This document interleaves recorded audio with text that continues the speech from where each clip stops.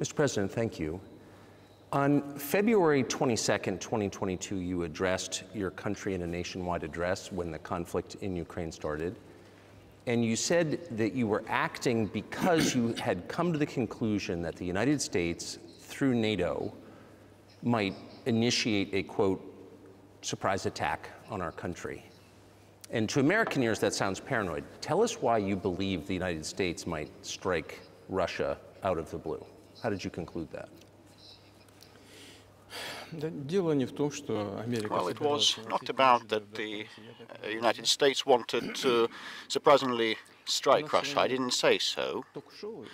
Is it a talk show or is it a formidable, serious talk that we're having? Here's the quote. Thank you. It's a formidable, serious talk. It's a serious talk, okay. You are trained in history, as far as I know. Yes. So I'll allow myself like to spend a minute to give you a reference note, a debriefing, if you don't mind that. Please. Well, look, our relationship with Ukraine, what was the starting point of the relationship? Where does Ukraine come from? The Russian state became centralized, which was the year of establishment of the Russian state in 862, when, well, there is a city of Novgorod in the northwest of Russia, when they invited Prince Rurik from Scandinavia, from the Vikings, in 862.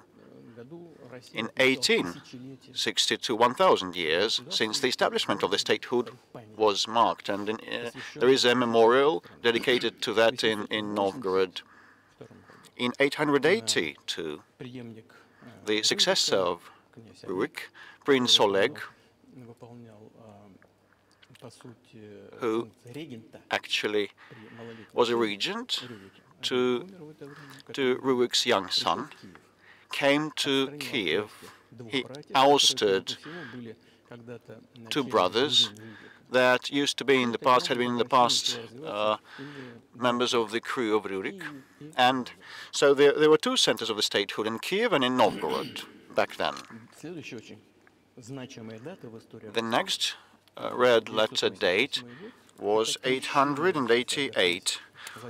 The conversion into Christianity, when Prince Vladimir accepted Eastern Christianity, the Orthodox faith in Kiev. Since then, the centralized power in Russia got entrenched with a single territory, a single economy, one and the same language. And after the baptism of Rus, they had the same faith and the rule of Grand Prince, and the centralized Russian state was fledgling. Thanks to different reasons, after the succession to throne practices were introduced by Yaroslav the Wise, after he'd passed away, there was not direct order of succession from father to the eldest son, but it was the horizontal from the demised prince to his brother, and all that led to the partitioning, feudal partitioning of ancient Rus. Same happened in Europe. It was a natural process, but that partitioned state, Russian state, became and fell prey to the empire established by Genghis Khan, and Khan party came to Rus, pillaged all the cities, and different cities like Kiev and others lost their independence, while northern cities of Russia preserved part of their sovereignty. They paid tribute to the yoke. And later, the centralized Russian state became fledgling in northwestern part of Russia, and the southern lands of Russia were gravitating towards another center, the one of Europe, the Grand Lithuanian Dukedom, Duchy, the Lithuanian-Russian Duchy, as the ethnic Russians constituted a big part, and they were Orthodox in faith, and they spoke the ancient Russian language then there, but later Poland, the Kingdom of Poland, and the Grand Duchy of Lithuania were unified, and another unification in spiritual sphere was signed, and part of the Orthodox priests were now subordinate to Pope. So those lands were transferred to the Polish and Lithuanian state, but for decades the Poles tried to convert those people, those Russians, trying to entrench an idea that those were not specifically and fully Russian, trying to assimilate them. Ukraine means the trim of the nation, the trim of the land, the border area. So some of them were border guards or something, but there was not about a specific ethnic group. So the Poles tried to assimilate the Russian population there and treated those lands in a tough or cruel even way. All that led to that part of the Russian lands struggle for their rights. They wrote letters to Warsaw claiming that their rights were to be upheld. I beg your pardon, can you tell us what period? I'm losing track of where in history we are. The Polish oppression of Ukraine. It was in the 13th century, 13th century, 14th century. 13th century. And I'll tell you what happened later, and I'll keep track of the dates. In 1654, or a bit earlier, the people who controlled power in that part of the Russian lands addressed Warsaw, claiming that some Russian ethnicity and Orthodox rulers would be sent to govern them, and Warsaw declined and rejected that, and then they turned to Moscow, so that Moscow would establish its power over them. Just, I'm not inventing things, don't you think? Just. I'll give you these documents. It doesn't sound like you're inventing it. I'm not sure why it's relevant to what happened 2 years ago. Well, still, these are copies from the archive with letters from Bogdan Khmelnytsky, the one who controlled that part of the Russian lands that is now called Ukraine, and he wrote to Warsaw claiming that the rights be upheld, and when he was rejected, he received a refusal, he started writing to the Tsar of Moscow, wishing to be part of the Russian lands. And there is a translation in Russian and in English, probably. Russia would not accept them straight away, because they feared that a war with Poland would be unleashed. In 1654, the Zemsky Council decided that this part of the ancient Russian lands be accepted as part of the new Russian land. And the war with Poland began, and it lasted for 13 years, and afterwards a truce was enacted after the 1654 Act. 32 years afterwards, the eternal peace with Poland was established and proclaimed. And all the left bank of the Dniester River, including Kiev, Dnieper River, was part of Russia, became part of Russia, and the right bank of Dnieper became part of Poland. And under the rule of Catherine the Great, Russia returned all those historical lands of its.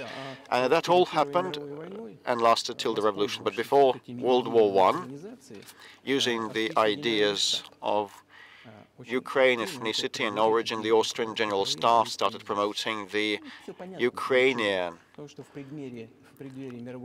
origin and Ukrainian identity, because they, in the view of the First World War, they wanted to weaken the prospective enemy. And you know, the idea that had been born in Poland, that those people residing in that territory were not specifically and wholly Russian, was later promoted by the Austrian General Staff, and theorists appeared in the 19th century upholding the independence of Ukraine. They spoke of its need to obtain independence, but all the pillars of the Ukrainian sovereignty, all the proponents, said that Ukraine was to have a very good relationship with Russia. They insisted on that. Well, after the revolution of the 1917 happened, Bolsheviks tried to restore the statehood, and the civil war began, including a standoff with Poland. In 1921, the peace treaty with Poland was proclaimed, and under this treaty, the right bank of Dnieper River once again belonged to Poland. In 1939, after Poland cooperated with Hitler, and they collaborated with Hitler actually. We have all the documents in the archive, and Hitler proposed Poland a peace treaty and a friendship treaty, but he claimed that Poland should give the Danzig corridor back to Germany, and that connected the main part of Germany with East Prussia and Königsberg. And after the First World War, that part of territory was transferred to Poland, and instead of Danzig, the city of Gdansk appeared. It was renamed. So Hitler asked them to give it amicably. They refused, but still they collaborated with Hitler, and they together partitioned Czechoslovakia. You're making a case that Ukraine, certainly parts of Ukraine, Eastern Ukraine, is in effect Russia has been for hundreds of years. Why wouldn't you just take it when you became president 24 years ago? You have nuclear weapons, they don't. If it's actually your land, why did you wait so long? I'll tell you. I'm coming to that. You know, this debriefing is coming to an end. It might be boring, but it explains many things. How it's relevant. Good. I'm so gratified that you appreciate that. So after, before World War II, Poland did not accept the claims of Hitler, the demands of Hitler, but participated in partitioning of Czechoslovakia, but it did not give the Danzig corridor to Germany. The Poles played too much, and as a result of that, Hitler started the war with them, against them. On the 1st of September 1939, Poland turned uncompromising, and Hitler had to begin with Poland. And the USSR, I have read some archives, the USSR behaved in an honest way. The USSR asked Poland's permission to transit their troops through the Polish soil to help Czechoslovakia, but the then Polish foreign minister said that even if Soviet planes would fly over Poland, they would be downed, he said. But that doesn't matter. What matters is that the war began, and Poland fell prey to their own policies against Czechoslovakia. According to the Molotov-Ribbentrop Pact, part of that territory now belongs to Russia, including Western Ukraine. And Russia, that was then named the USSR, came back to its historical lands. And after the victory in the Great Patriotic War, as we World War II, all those territories were enshrined to belong to the USSR, finally and definitively. And actually, Poland, as a compensation, received the originally German Western lands, the eastern part of Germany, part of the eastern part of Germany, some segments. These are now western lands of Poland, and it once again received the part of the coastline of the Baltic Sea, and the Danzig once again was renamed to become Gdansk. So this is how the whole situation happened, and when the USSR was established in 1922, the Bolsheviks started establishing the USSR, and they established the Soviet Ukrainian Republic that was not existent before, hadn't existed before. And Stalin insisted that those republics would become autonomous entities. Unfortunately, strangely, Lenin insisted that they should have a right to withdraw and pull out of the USSR. And to unknown reasons, he transferred some of the lands to that Soviet Republic of Ukraine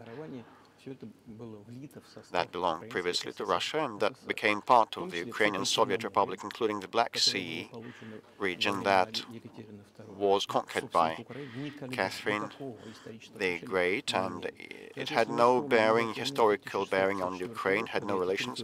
In 1654, when Ukraine was got reunified with Russia, they were the size of 3 to 4 contemporary regions of Ukraine. In 1654. You obviously have encyclopedic knowledge of this region, but why didn't you make this case for the first 22 years as president that Ukraine wasn't a real country? Yes, the Soviet Ukraine received a great deal of territory that had never belonged to it, including the Black Sea region. Russia received those lands as an outcome of the Russian-Turkish wars, and they were called New Russia or Novorossiya. But that doesn't matter. But actually Lenin, the founder of the Soviet state, gave Ukraine its own territory, and for decades the Ukrainian Soviet Republic was part of the USSR. And to unknown reasons, the Bolsheviks promoted the Ukrainian culture and language. Ukrainization was called, and similar things were done in other Soviet republics. The ethnic profiles of those republics were raised and promoted. This is how Soviet Ukraine was created, and after the Second World War, Ukraine received part of the lands that had belonged to Poland before, and part of the land that had belonged to Hungary and Romania before. So Romania and Hungary were deprived of part of their lands, and these lands were snatched and given to Ukraine, and now they're still part of Ukraine. So in this sense, Ukraine is an artificial state that was established. Hungary has a right to take its land back from Ukraine, and that other nations have a right to go back to their 1654 borders? Well, I'm not sure whether it should come back to the 1654, but if anyone believes, and everyone believes, that the Stalin regime rule saw a lot of violations of human rights and violation of the rights of other nations. In this sense, actually, one can state that they may have a right to claim those lands back. Have you told Viktor Orban that he can have part of Ukraine? Never. I've never told him. I've never told him. Not a single time. Never. We haven't even had any conversation on that. But I actually know for sure. Of course, the Hungarians who live over there, they want to get back to their historical land. Moreover, just an interesting anecdote, a personal one, I would like to share with you. Let me divert a little bit. Somewhere in the 80s, I think I went on a road trip through the USSR from Leningrad on a car via Kiev. Then I went to western Ukraine. I went to the town of Beregovoye, and all the names of the cities and towns over there are in Russian, were in Russian, and also in one language I didn't understand. It was Hungarian, it was not Ukrainian. So I went through a village, and there were men sitting next to their houses, and they were wearing black suits, three-piece suits, and in cylinder hats, and I was wondering whether those were artists, and I was told these were Hungarians, and I asked, what are they doing here? And they say, that's their historical land, they live here. It was during the Soviet times, the 1980s, and they had managed to preserve the Hungarian language, Hungarian names, national attire, and they felt Hungarian, and they were Hungarian. So that is, and there's a lot of that, though. I think many nations that are upset about Transylvania as well, as you obviously know. But many nations feel frustrated by the redrawn borders of the wars of the 20th century, and wars going back 1,000 years, the ones that you mentioned. But the fact is that you didn't make this case in public until 2 years ago, February. And in the case that you made, which I read today, you explain at great length that you felt a physical threat from the West in NATO, including potentially a nuclear threat, and that's what got you to move. Is that a fair characterization of what you said?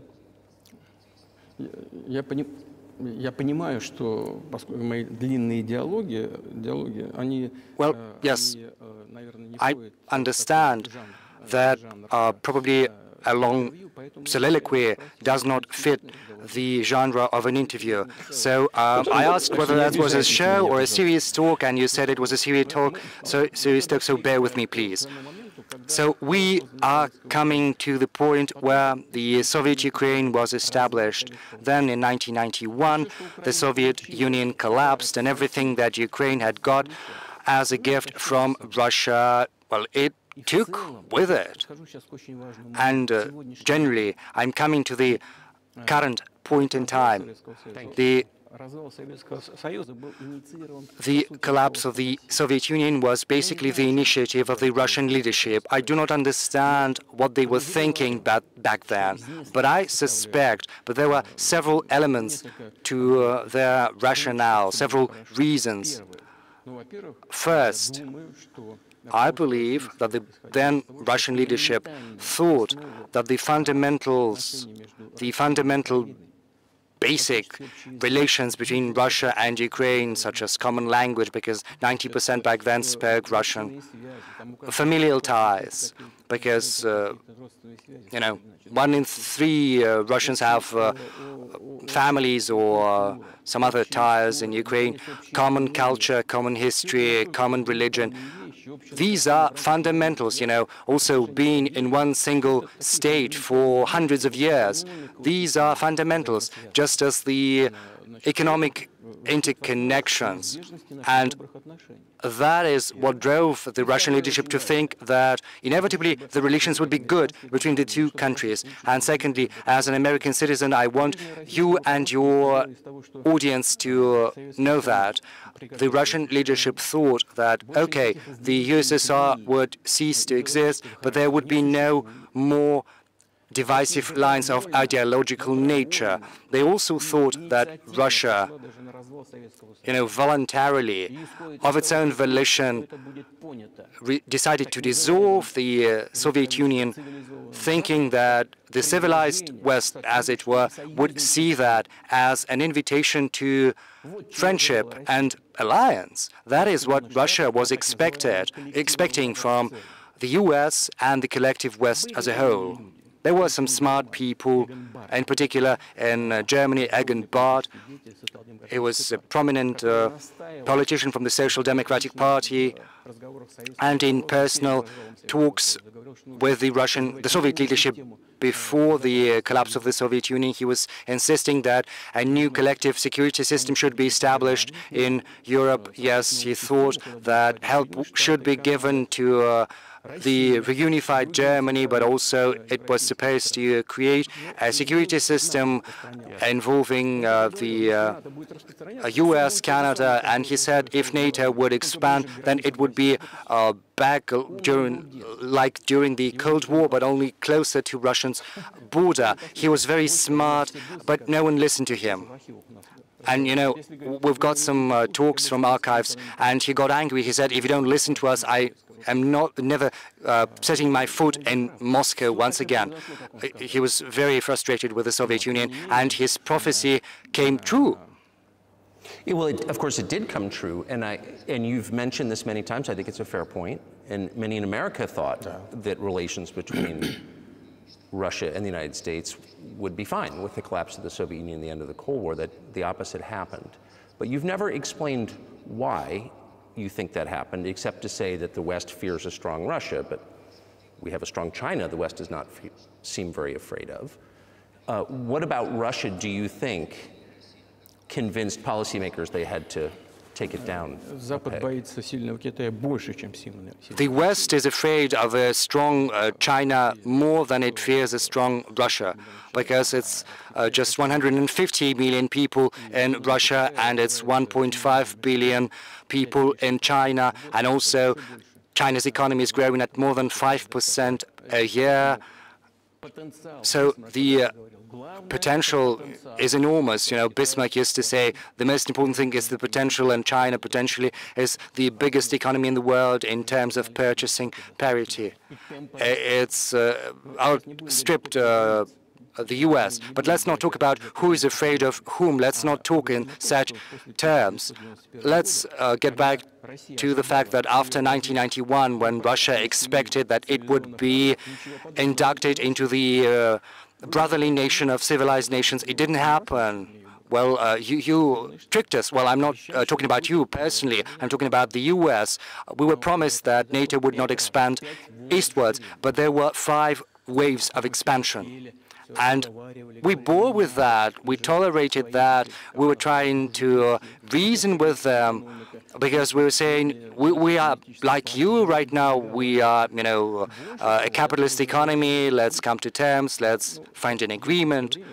You know, let's look at Yeltsin times. There was a moment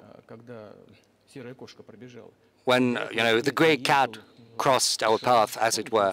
You know, Yeltsin came to the US, he spoke in Congress, he said the good words, and these were the signals. These were the signals telling you, let us in. But then, you know, remember the developments in Yugoslavia. Before that, Yeltsin was lavished with praise, but then he raised his voice in support of Serbs, and we couldn't but do that. Yes, I understand there were some complex processes underway, but Russia couldn't help raising its voice in support of Serbia, because Serbia is a brotherly nation, also an Orthodox culture. So Yeltsin spoke in favor of Serbia, but what did the US do? In violation of international law and the UN Charter, they started bombing Belgrade and the US, and it was the US that let the gin out of the bottle. Moreover, when Russia was indignant, when it was protesting, it was told that the international law and the UN Charter had become obsolete. Right now, they're all referring to international law, but back then they were saying that the international law was obsolete. Yes, some things need to be changed, but not in this manner. And then Yeltsin came under heavy criticism. He was accused of alcoholism, of understanding nothing. He understood everything. Okay, I became president in 2000, and I thought, okay, Yugoslavia is a thing of the past. Let's give a shot at rebuilding the relations. Let's reopen the door that Russia had tried to go through. Moreover, I said that publicly, and I can reiterate, there was a meeting here in the Kremlin with the outgoing President of the US, Bill Clinton. We sat in the room next door, and I told him, Bill, what do you think if Russia asked to be admitted into NATO? Do you think it would happen? He said, you know, it's interesting. I think yes. But in the evening, when we had another meeting for dinner, he said, you know, I've talked to my team, no, not going to happen, not now. So you can ask him. I think he'll watch this interview. I wouldn't have said anything like that if it hadn't happened. Were you sincere? Would you have joined NATO? Well, listen, I asked a question. I said, is it possible? And the answer was no. But if he had said yes, would you have joined NATO? If he'd said yes, then the process of rapprochement would have commenced, and it might have happened in the end if there were some sincere wish on this side of our partners, but it didn't happen. Okay. Why do you think that is? Just to get to motive, I know you're clearly bitter about it, I understand, but why do you think the West rebuffed you then? Why the hostility? Why did the end of the Cold War not fix the relationship? What motivates this from your point of view? You said that I feel bitter because of that rebuffal. No, that's not bitterness. I'm just stating the facts. Because, you know, we're not bride and groom. These are not the terms we've got to use in speaking about such matters. We understood that they were not expecting us there. Okay, we said, let's build relations in another manner. Let's look for common ground elsewhere. Why we got that negative response, you should ask your government. I could only guess. We would be too big of a country with its own opinion. Well, I saw how NATO solves and settles matters. Just an example I would like to cite. It applies to Ukraine. You know, the US says something and all the rest just tune in and they follow and they wake. I'm not going to open any secret to you or say anything new, but, you know, after that conversation, we made different attempts at building relations. Just to cite an example, you know, during the events in the Middle East and Iraq, we were building our relations with the US in a very prudent, cautious manner, and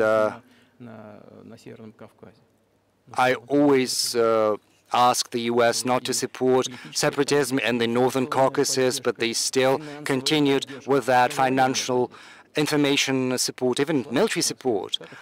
And that support was flowing in from the US and from its satellites, support towards terrorist bands in the Northern Caucasus. I once talked to a colleague of mine, a president of the US, and I raised that issue, and he said, it's impossible. He said, do you have proof? And I said, yes, I have proof, and I gave that proof to him. And do you know what his response would be? He said, I would give him a good thrashing. That's what he said. Kick their ass, he said. And we were waiting for some response, reply, and I asked a colleague from FSB, you know, to contact his counterpart in the US.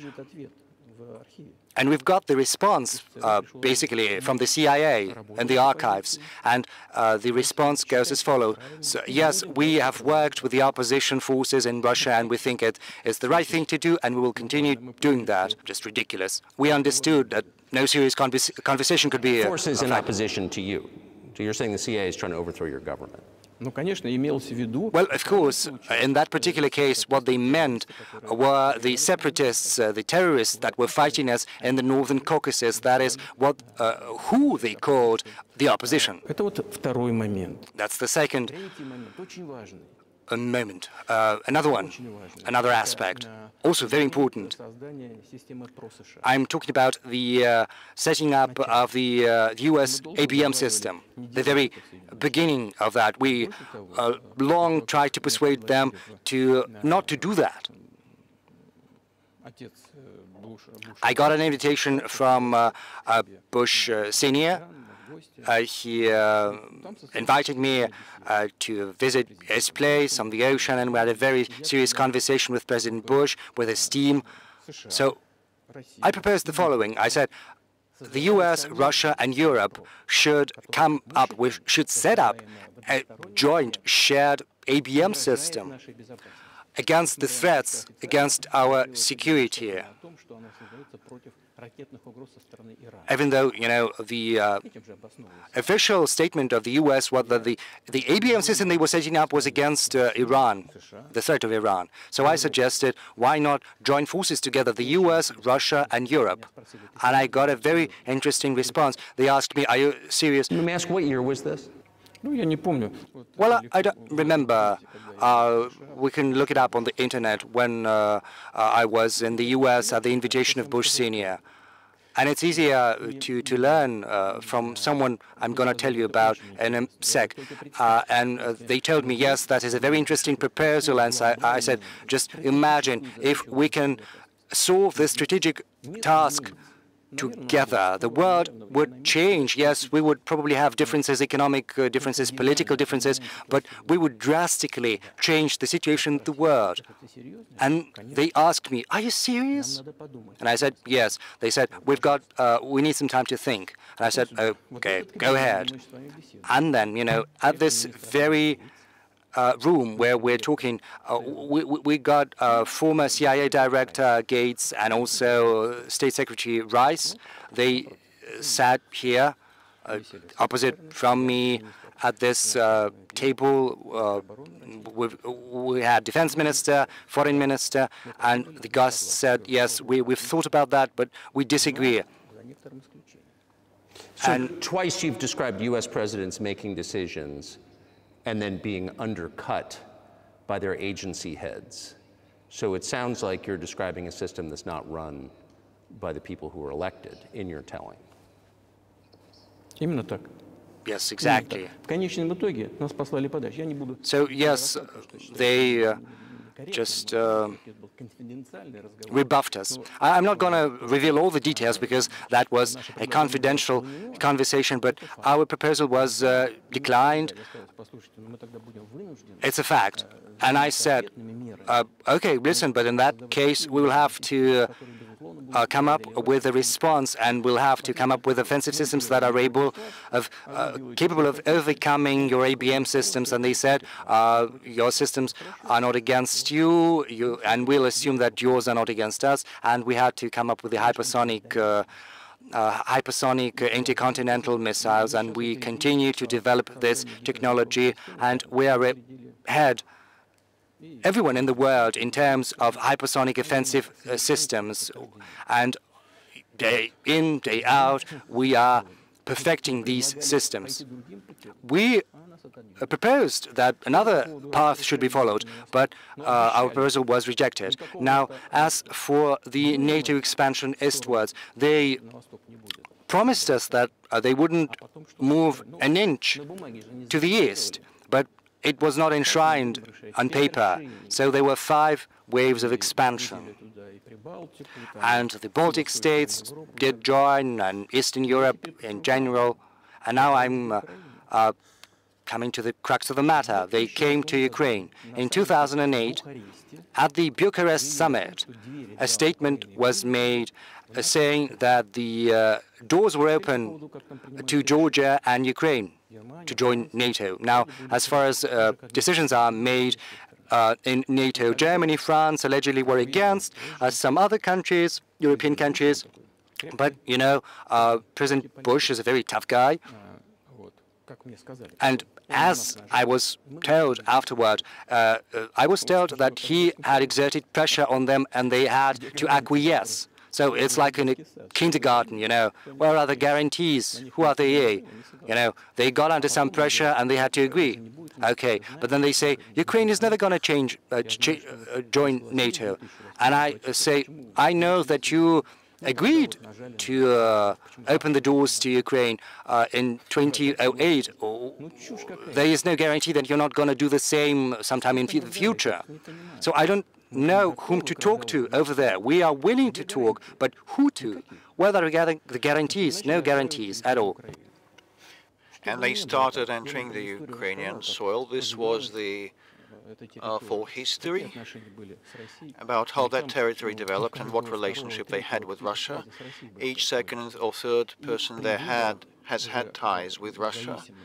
So when the elections happened in the new sovereign Ukraine as a result of the Declaration of Independence of Ukraine that said that Ukraine was a neutral state, but all of a sudden in 2008 NATO doors were opened to that. So it's so interesting, but we hadn't agreed to that. We didn't come to terms on that. All presidents that rose to power in Ukraine relied on voters, on the electorate that had a good relationship and a good attitude to Russia.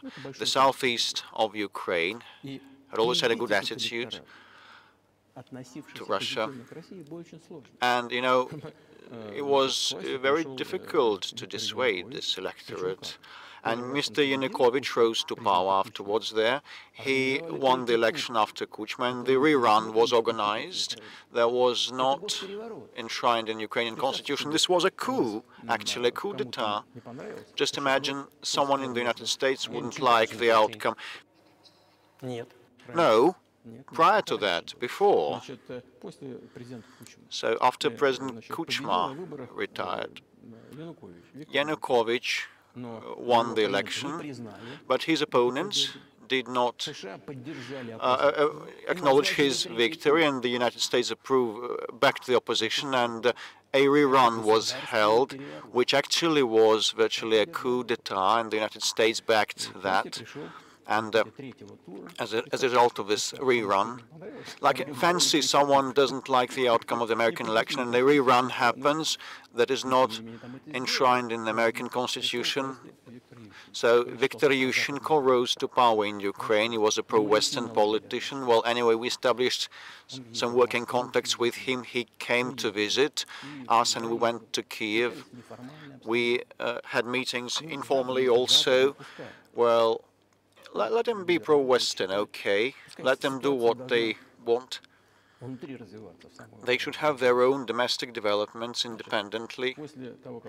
You know, after he ruled that country, things deteriorated there, and as a result, Yanukovych once again came to power. He may not have been the best president. I'm not sure. I wouldn't like to give any assessments. But, you know, the matter of the association with the EU was brought up. We always were quite loyal on that. Okay, but when we read the draft agreement, it turned to be a problem for us because us and Ukraine had a free trade area, an open customs borders, and Ukraine had, according to that association agreement, opened their borders to Europe, and that would float our market duty-less. And then we said we'll close our borders with Ukraine, our customs. And Yanukovych started doing his reckoning and counting whether Ukraine will lose or gain, and he stated to his Ukrainian counterparts that he had to think, and destructive opposition activity began straight away, and it ended up with Maidan, with a coup d'etat in Ukraine. So he did more trade with Russia than with the EU? Ukraine did? Yes, of course, of course. It's not about the volumes of trade, the quantities. It's about the cooperation ties that the Ukrainian economy relied upon. And those cooperation ties between enterprises and factories had been there since the Soviet times, like an enterprise would produce components for final assembly, both plants in Ukraine and Russia, and there was very close cooperation, but a coup d'etat happened afterwards. It was perpetrated, unfortunately. Well, I wouldn't like to speak of details, but the United States said, you calm Yanukovych down and you would mollify the opposition. They said, let it drift. They said, towards a political settlement. We said, okay, we are in agreement with that, let it be so. And Yanukovych checked to apply for armed forces or police, while the armed opposition in Kiev perpetrated a coup d'etat. How can I reckon that and assess that? Who are you, I asked the United States. With the backing of whom? With the backing of CIA. Definitely, this is an entity that you wanted to become part of. Thanks goodness you were not accepted. Although it's a serious entity. My ex-counterparts, I worked in the first office, main directorate of the Soviet intelligence service, and they were our opponents. But you know, this is work. Well, technically they did the right thing. They attained what they wanted, the outcomes they wanted. They changed the power in Ukraine, but politically it was a blunder, a colossal blunder, and the political leadership probably should have calculated otherwise, and they were to have thought what it would lead to. In 2008, they opened doors of NATO to Ukraine. In 2014, a coup d'etat was perpetrated with their help, and this was a coup d'etat, and those who did not recognize this coup d'etat were persecuted, and they created a threat to Crimea and had to take Crimea under our protectorate. They began warfare in Donbass, applying artillery and aviation against civilians in Donbass. We have the footages with fighter jets bombing Donetsk, flying over that, and they had a major military operation. They failed and had another one and another one. Against the backdrop of military development of that territory of NATO and open doors of NATO. So we actually had to express our concerns, otherwise it would be negligence, criminal negligence on our part. It would have been criminal negligence, because the American leadership, political leadership, drove us to the borderline that we could not overstep, and that would destroy Russia, and we had to support our creed mates, our faith mates. What was but that was 8 years before the current conflict started. So what was the trigger for you? What was the moment where you decided you had to do this?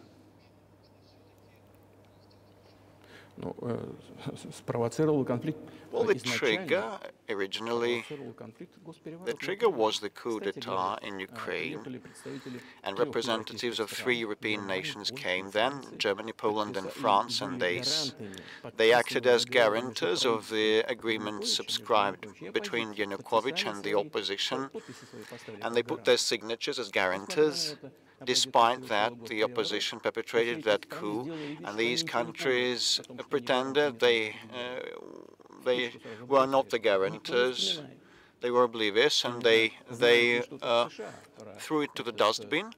And I'm not sure whether there is any knowledge in the United States about the guarantors and this agreement between opposition and the Yanukovych government. And instead of a political settlement, they supported the coup, they backed the coup. There was no point in that, actually, believe me, because Yanukovych agreed to everything, and he was ready for early election, and he stood no chance to succeed, to win. Why then perpetrate this coup and all those victims? And why pose a threat to Crimea and launch an operation against Donbass? I cannot understand that. I cannot fancy. This is the miscalculation of theirs, and the CIA did its part, played its part. One of the deputies of Secretaries of State said that they spent around $5 billion on that. But why do that? Why have they done that? It could have been done legally, legitimately, and without the loss of Crimea for them. And we wouldn't stir a finger. We wouldn't have stirred a finger had there not happened the developments, the bloody developments on Maidan. We back then agreed that after the collapse of the USSR, the borders would be as agreed, as stated, but we never agreed to an expansion of NATO or that Ukraine would become part of NATO. We never conceded and accepted that there would be NATO military bases there without any talks with us. We kept begging for decades, don't do this, don't do that.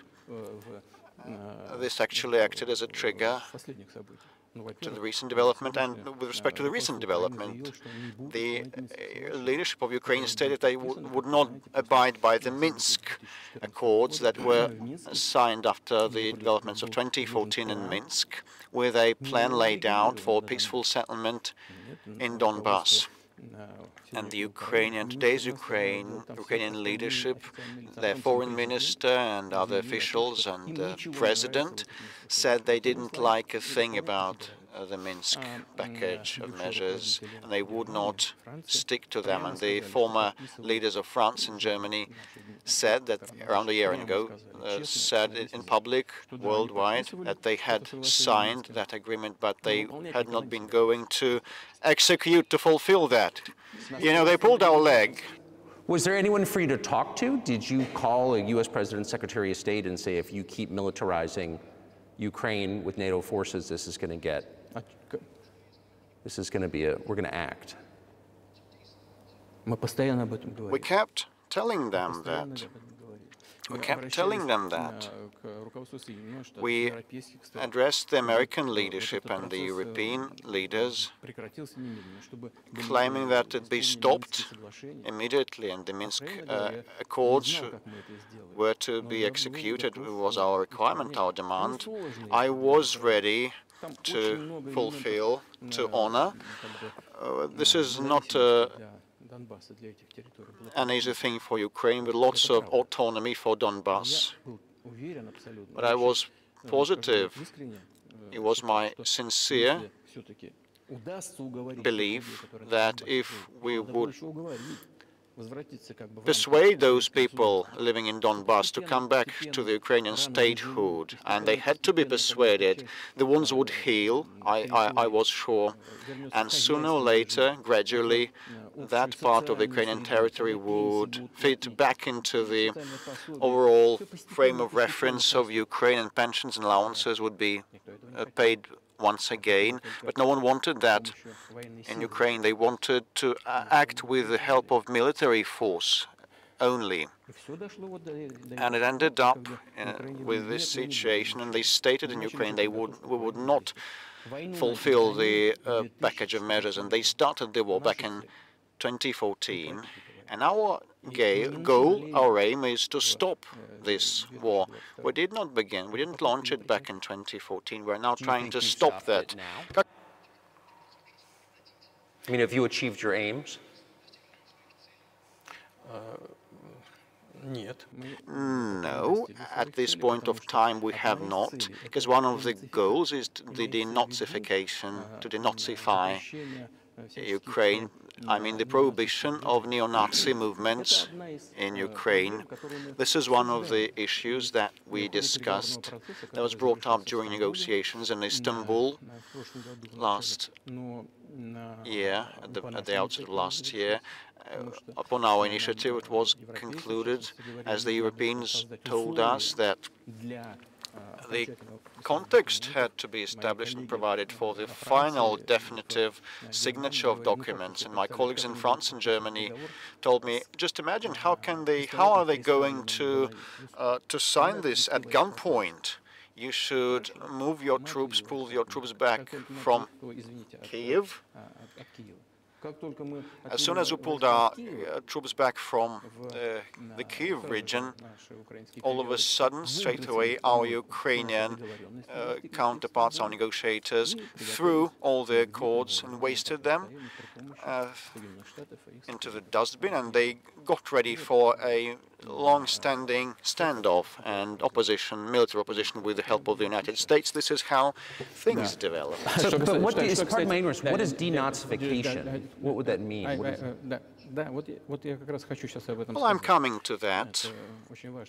It is a very important question, a pertinent. Denazification, after the start of its independence, after they obtained the independence, Ukraine started looking for its identity, and it could not invent anything better than putting ahead of anything else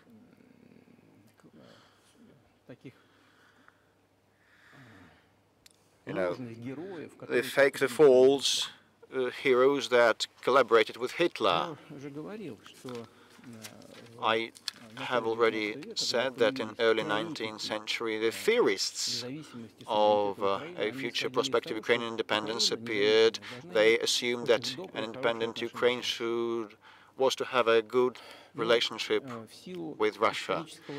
But in the course of the historical development, and those territories were part of Poland, Ukrainians were persecuted, and this identity was pressed upon, the crackdown upon, and that all remained in people's memory. And once World War II began, part of that far right or far nationalist elite began to collaborate with Hitler, thinking that Hitler would bring them freedom.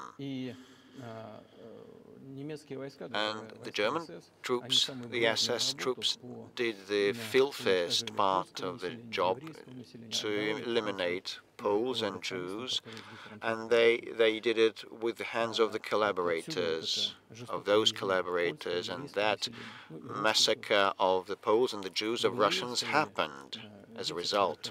It was led by Bandera, Shushkevich, and other characters well known. And those people are now presented as national heroes. And they kept telling everybody that, nationalism is existent in other countries. There are sprouts, definitely, but, they are trampled upon in many countries, but not in Ukraine.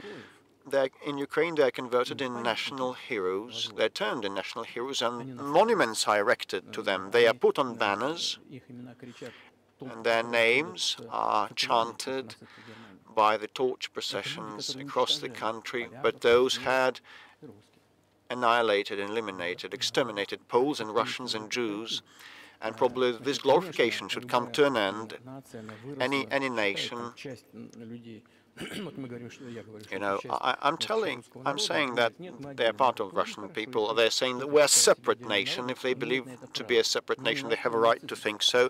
Not, however, building upon the Nazi ideology. Like, look at the French president. Would you be satisfied with the territory that you have now? Let me conclude the previous thought. You asked me about neo-Nazism and denazification. So, like, the Ukrainian president came to visit Canada. It is well known, but it is hushed in the West, and they introduced a person to the Canadian Parliament, and that person, as the Speaker of the Canadian Parliament said, that this person waged warfare against Russians during World War II, And who were those who waged war against Russians? Hitler and his collaborators. And it turned out that he was part of the SS troops. He personally killed and slaughtered the Russians and the Poles. And the SS troops made out of Ukrainian nationalists did the dirty and filthy job. And the Ukrainian president rose together with the rest of Parliament of Canada. And he applauded this person. How can you imagine? How can you fancy that? And he's a Jew by ethnicity.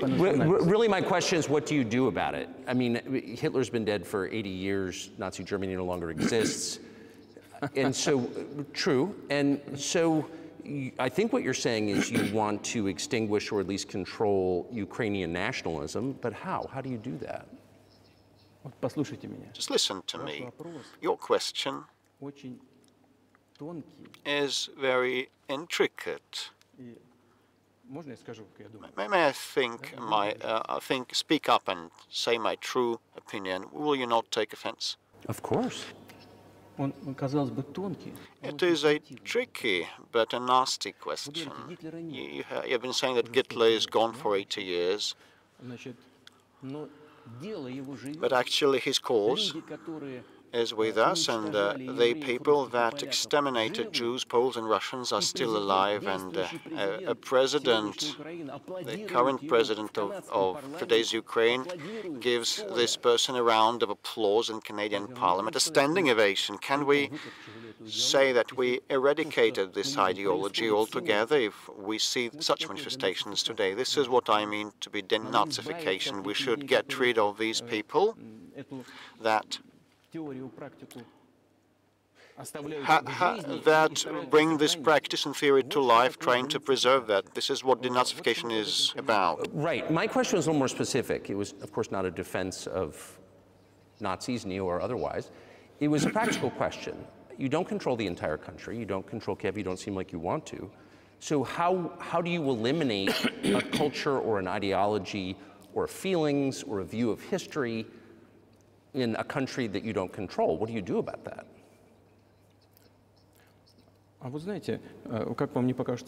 Well, you know, strange as it may seem to you, during the talks in Istanbul, we did come to an agreement. And, you know, everything was put on paper, saying, like statements that no Nazism, neo-Nazism would be cultivated in Ukraine, that it would be prohibited at the legislative level. So we did come to an agreement on this subject. And this can be achieved through talks.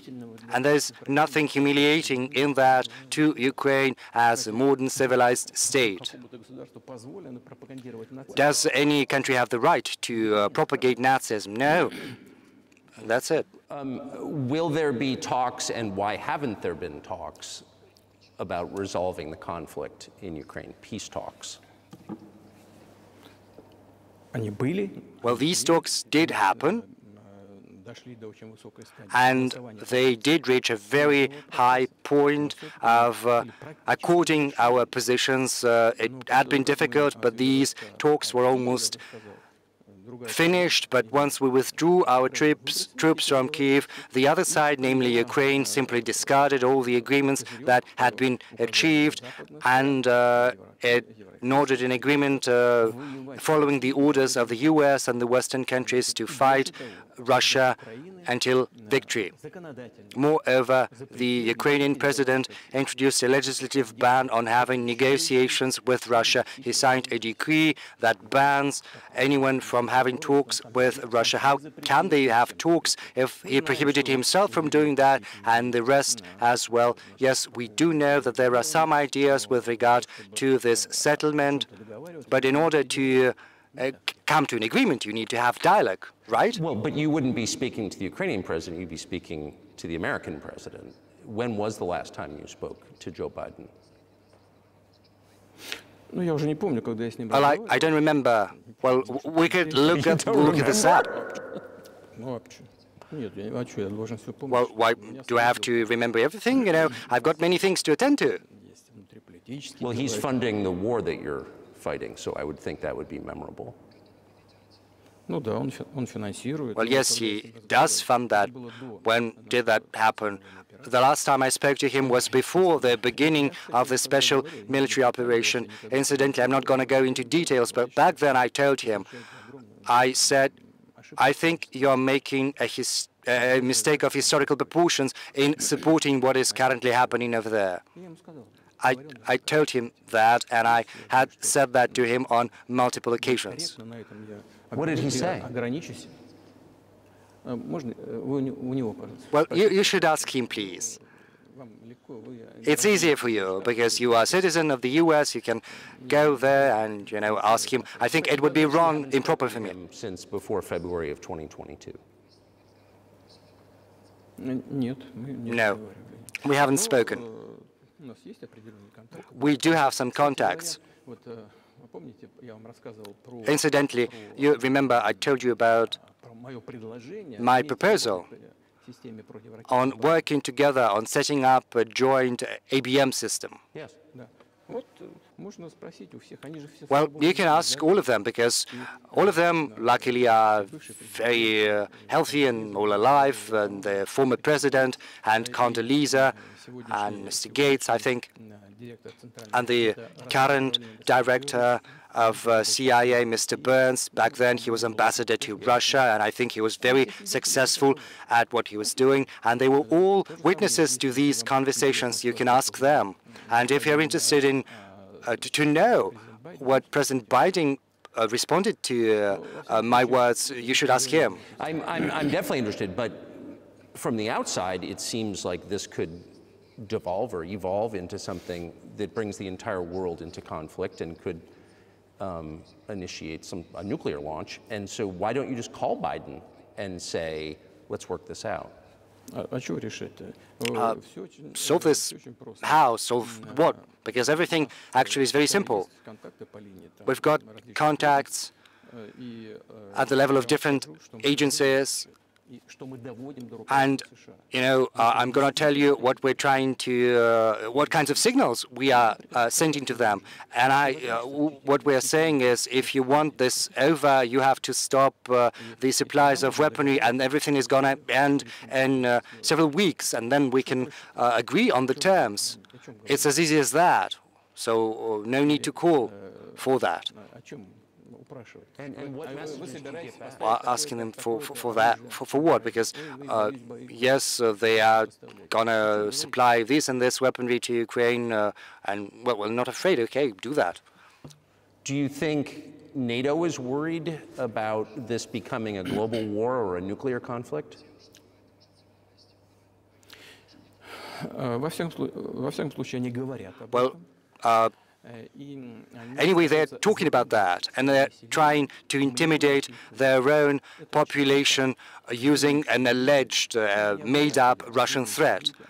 And still, thinking people and analysts, those who work in politics, understand full well that this threat is simply fabricated. They're trying to fuel the Russian threat. What you're referring to is a Russian invasion of Poland, Latvia, expansionist behavior. Can you imagine a scenario where you sent Russian troops to Poland? In only one case, if Poland decides, if it invades Russia, because we have no interests in Poland or in Latvia, so why do that? We have no interests, only threats. Well, the argument, I know you know this, is that, well, he invaded Ukraine, he has territorial aims across the continent, and you're saying unequivocally you don't.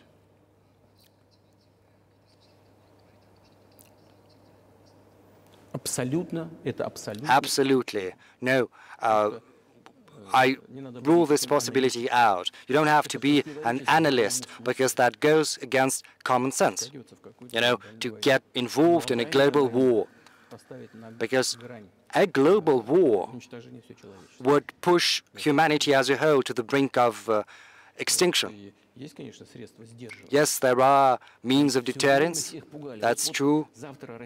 You know, they were making threats saying that Russia would use tactical nuclear weapons tomorrow or the day after tomorrow. But these are, well, you know, it's just like a boogeyman for rank-and-file citizens to make the US taxpayers, the European taxpayers, you know, to pay up for military action in Ukraine. And their goal is to weaken Russia as fully as possible. One of our senior United States senators from the state of New York, Chuck Schumer, said yesterday, I believe, that we have to continue to fund the Ukrainian effort or US soldiers, citizens could wind up fighting there. How do you assess that?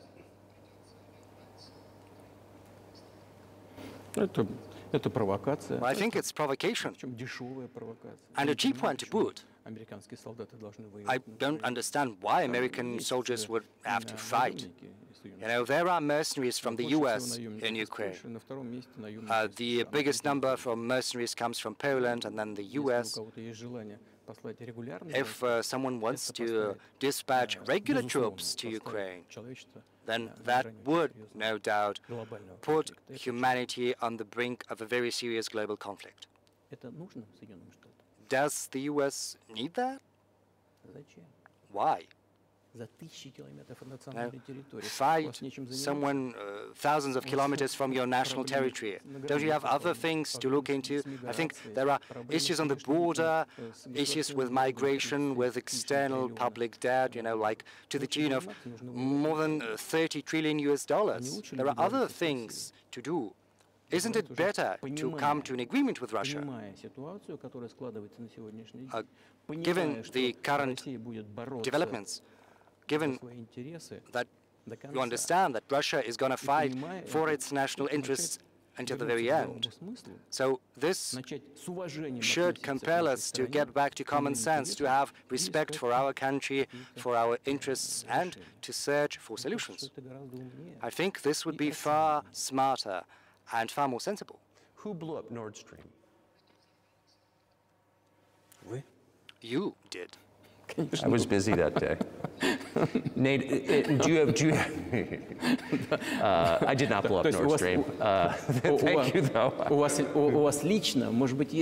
Well, personally, you might have an alibi. But CIA doesn't have one. Do you have evidence that NATO or the CIA did it? Well, you know, I'm not going to go into detail, but as they say, you know, you've got to search for someone who had interest in that. And in this particular case, you have to search not just for someone who is interested in that, but also someone who has the capabilities, because there are many people who are interested in that, but, you know, not everyone is capable of scouring the bottom of the Baltic Sea.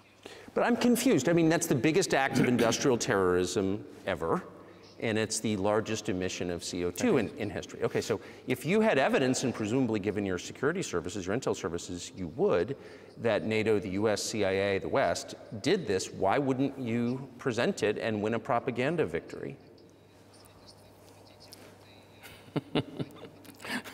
Well, it's very difficult, you know, to achieve a propaganda victory, because the US controls all the global media.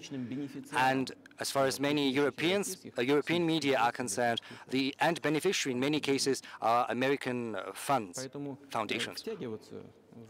So, you know, getting mired in that, well, this is one avenue to pursue, but, you know, it can turn out to be very expensive.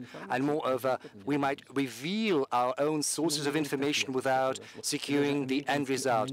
The whole world understands what happened, and even the American analysts speak about that publicly. But here's a question you may be able to answer. You worked in Germany, famously. The Germans clearly know that their NATO partner did this. But and it damaged their economy greatly. It may never recover. Why are they being silent about it? That's very confusing to me. Why wouldn't the Germans say something about it? Well, I am as confused as you are, but the current German leadership is not guided by national interests. What it's guided by is the interests of the collective West. Otherwise, it would be very difficult to explain the rationale for their action or omission to act.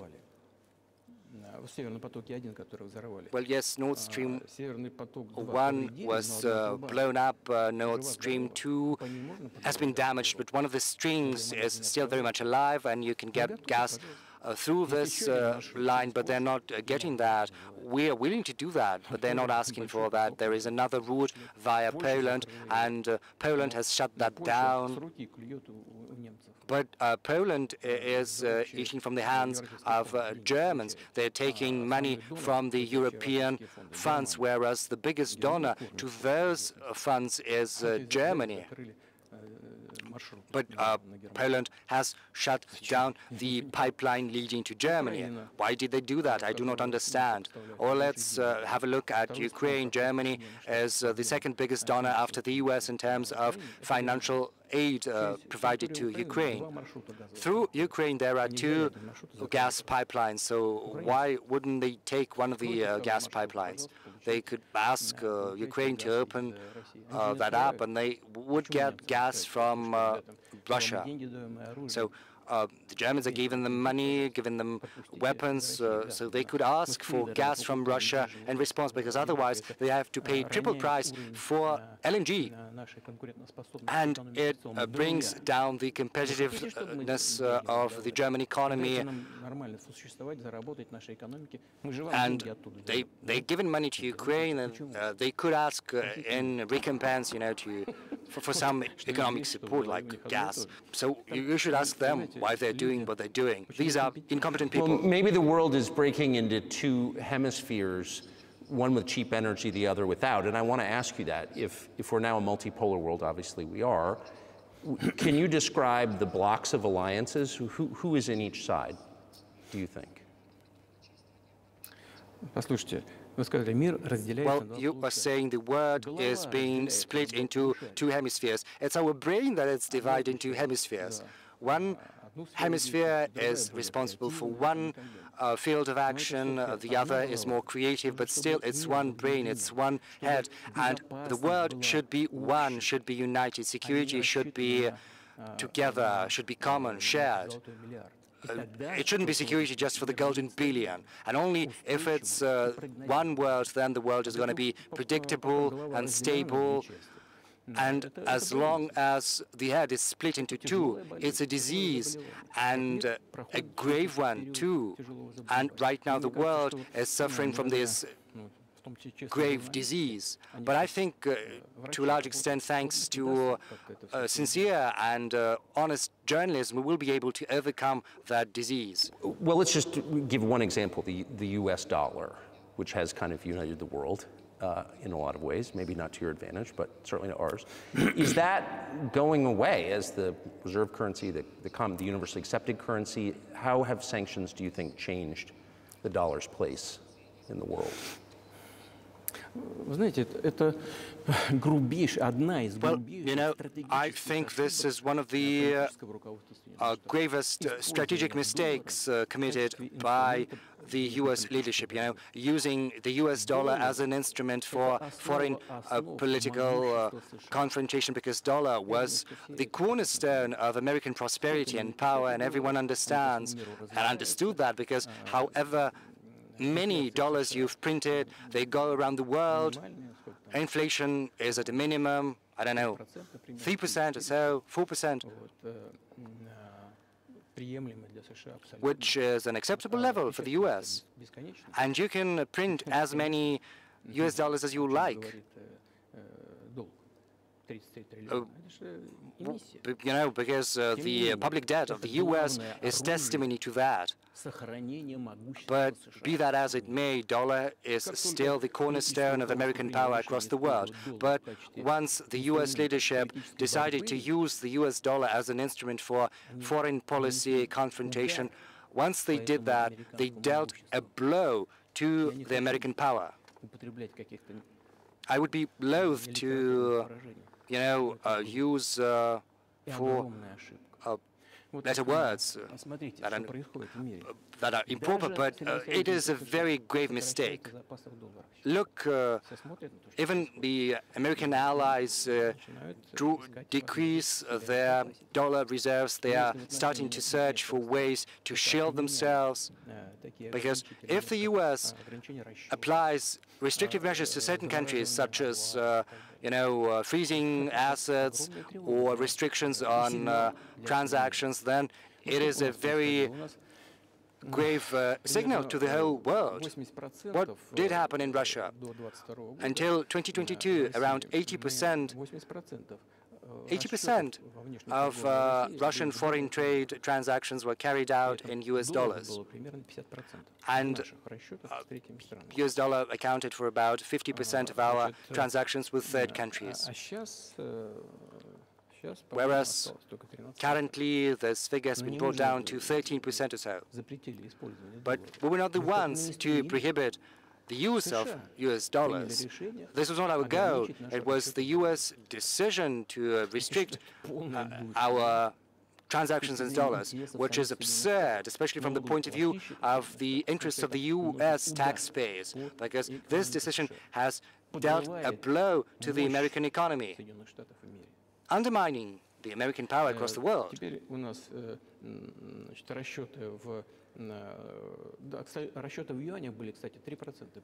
Incidentally, our transactions in yuan accounted just for 3%. Right now, we've gone up to 30% in transactions in rubles and 34% in yuan, in renminbi.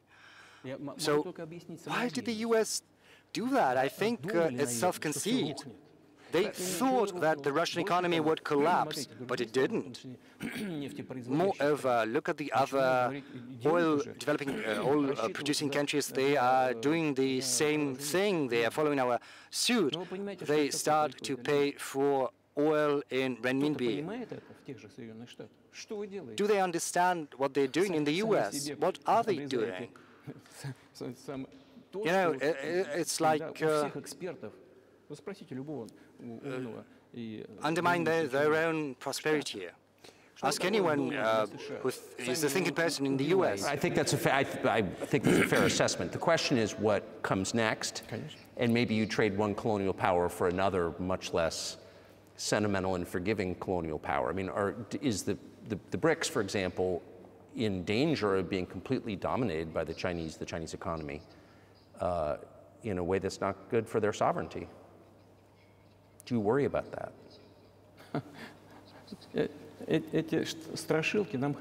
These spooky stories, we've heard them before, bogeyman stories.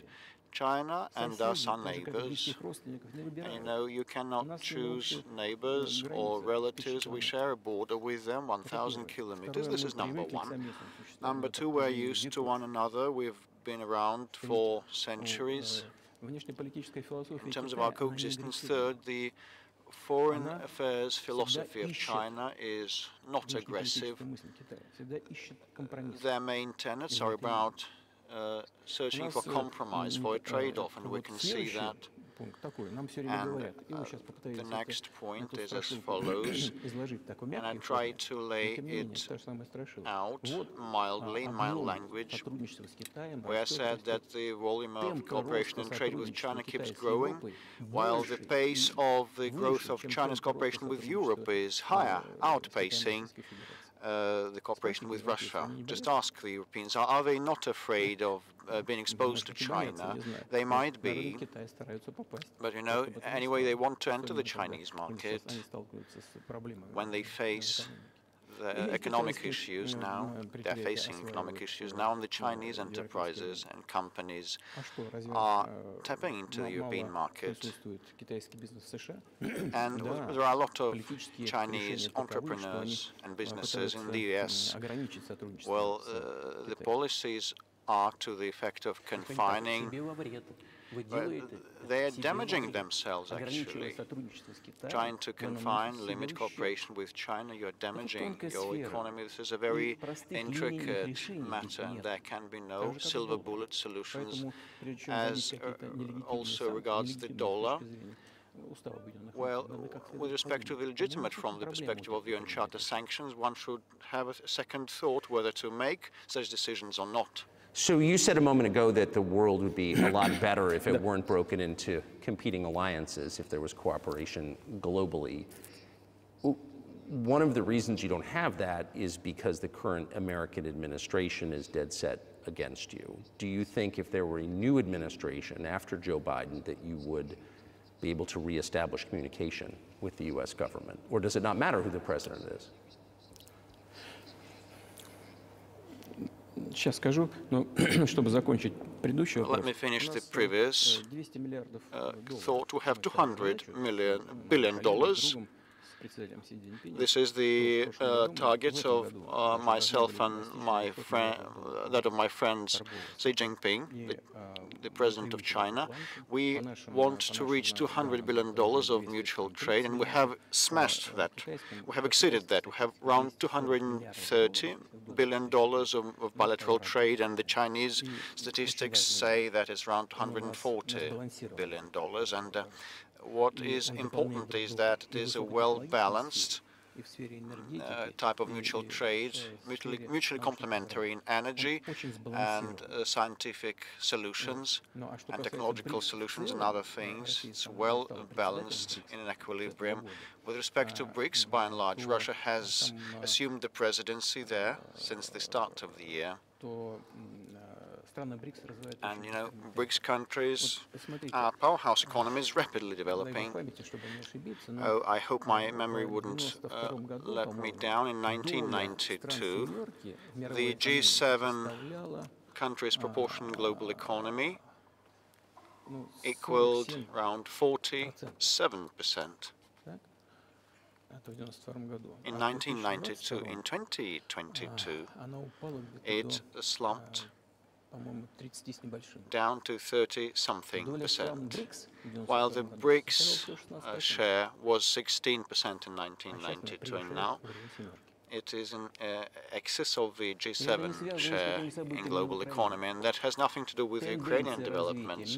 The global trends manifest themselves in this way. This is inevitable. This will keep happening. It's like the rise of the sun. You cannot prevent the sun from rising. You have to accommodate and adjust the United. How does the United States accommodate that? With help of force, sanctions, pressure, bombings, armed forces applied everywhere. This is about conceit. Your political elite does not understand that the world has been changing, and it is an objective process, a natural process, and you have to make proper decisions, timely decisions, to preserve its level of dominance. And such gross actions would lead to the opposite results. This is obvious today. You've just asked me whether another administration in the US would change things. It's not about the leader, the personality or administration. I had a very good relationship with George Bush, and I know that in the United States he is treated as a simple countryside guy that has little idea of things, but it's not true. And with respect to Russia, he did a lot of mistakes also. I told you about the Bucharest summit of NATO in 2008 to open doors to Ukraine, but you know, it was under Bush, and he put pressure on the Europeans. But actually I had a good personal relationship with them, interpersonal, and it was no worse than any other American or Russian or European politician. He knew what he was doing, as well as other people. I had a good relationship with Donald Trump. It's not about the personality of the leader, it's about the sentiment of the elites. If the American society has the prevalence of domination at all costs, with the help of resorting to force, things will deteriorate, keep deteriorating.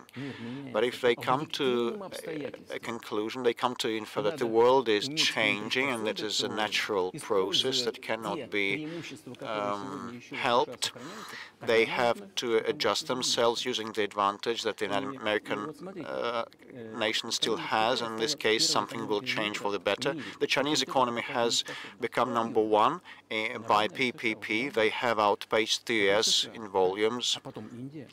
And then there is India, 1.5 billion people living there. And then comes Japan, fourth, and Russia is fifth global largest economy.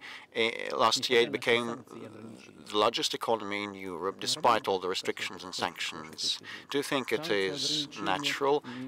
A lot of sanctions are exerted against us. We have been disconnected from SWIFT transaction system, and our ships are under sanctions. Our vessels, oil-carrying vessels, and aircraft of ours. The biggest number of sanctions in the world is applied against this country, and we have become the biggest economy of Europe over that period of time. The instruments and the policies of the United States are ineffective, so they should think what to do.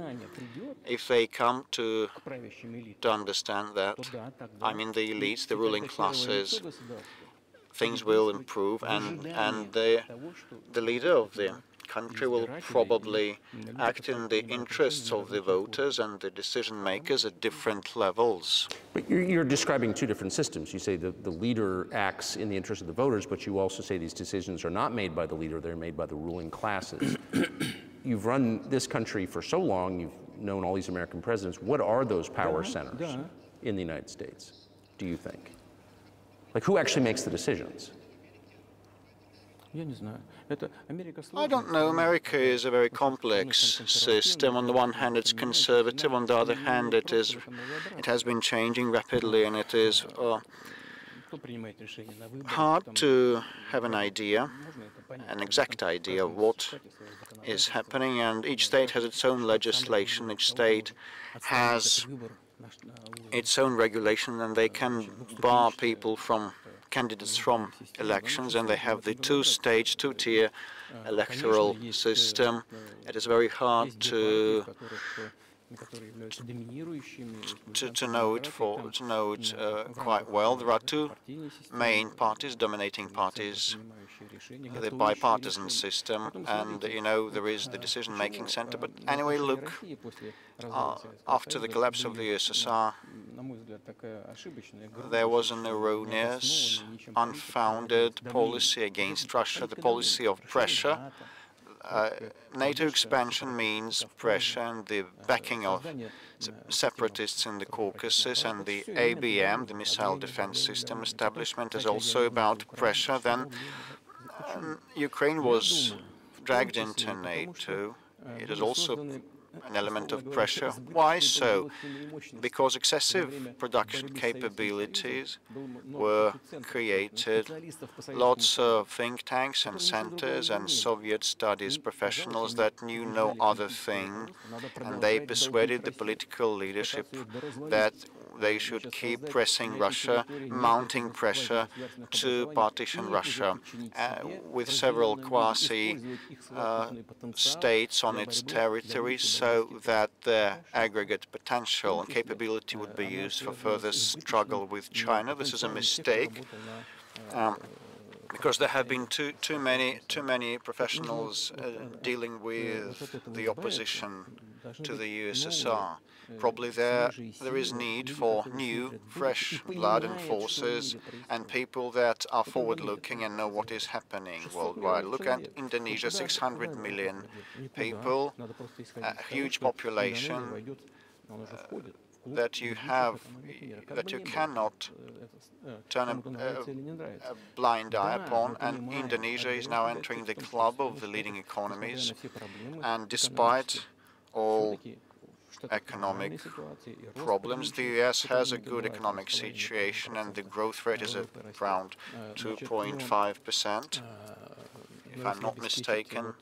But actually, If you want to provide for a good future, you have to change the approach to what has been happening. The world will anyway change, irrespective of what is the outcome of the Ukrainian situation. The world has been changing, and you know, the pundits and experts in the US start writing that gradually the United States changes its policies to the world, but whether it's abrupt, quick and painful, or smooth and gradual, this is the question.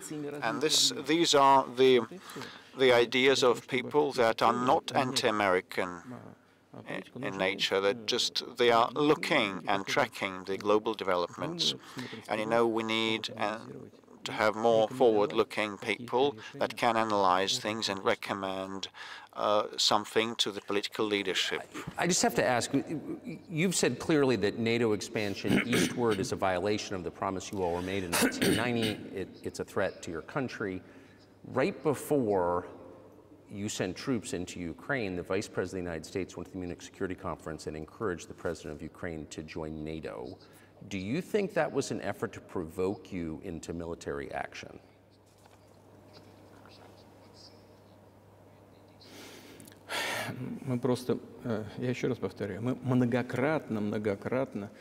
Well, we repeatedly, on many occasions, suggested that decisions to the problems that emerged in Ukraine after the coup in 2014 should be found with peaceful means, but no one listened to us. But the Ukrainian leadership that was under the American control stated all of a sudden that they would not honor the Minsk arrangements. They didn't like a thing about that, and they kept waging warfare in that territory. And the NATO military structures, you know, tapped into the Ukrainian soil with training centers and military bases established under this guise. And in Ukraine they proclaimed that the Russians are not an original nation, not an authentic nation, and they enacted laws that would limit the rights of the ethnic Russian and Russian speakers. Ukraine received the southeast as a gift from Russia, but all of a sudden they stated that Russians were not an authentic ethnicity there. In their totality, all these things brought about the desire to stop the war launched by the neo-Nazis in 2014 in Ukraine with the use of force. Do you think Zelensky has the freedom to negotiate a settlement to this conflict?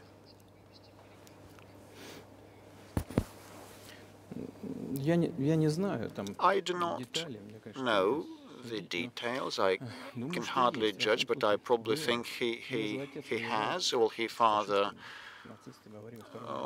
was at war against the Nazis in the Second World War. I spoke with him once about that. I told him, Vladimir, why are you supporting the neo-Nazi in Ukraine today when your father fought them? It was the front line. I would soldier. I would not respond what he wouldn't say what he responded. It would be inappropriate. But you know, with respect to liberty and freedom, well, of his, he rose to power.